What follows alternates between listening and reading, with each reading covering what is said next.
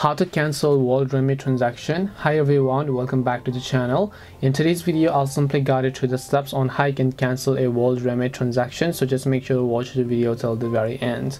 So if you want to cancel a WorldRemit transaction, all you have to do is just go to worldremit.com and then just make sure that you're signed into the account.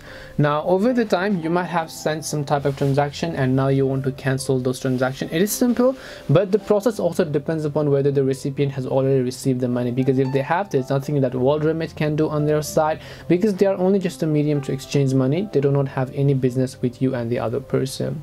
Keeping that thing in mind, if there is still a pending transaction and then you want to cancel it, after you log into the account, you have to click the My Transaction option from the top right hand side of the screen, as you can see here. When you go to My Transaction section, you'll be able to see all of your cancelled, pending, as well as your progressing transfers over here. Just find the transfer you'd like to cancel, select the cancel button or dispute it, and the transfer will successfully cancel in that way.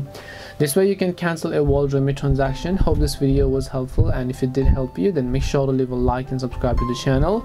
If you have got any more questions, then feel free to leave them down in the comment section. Thank you very much for watching till the end of this tutorial, and see you soon in the next video.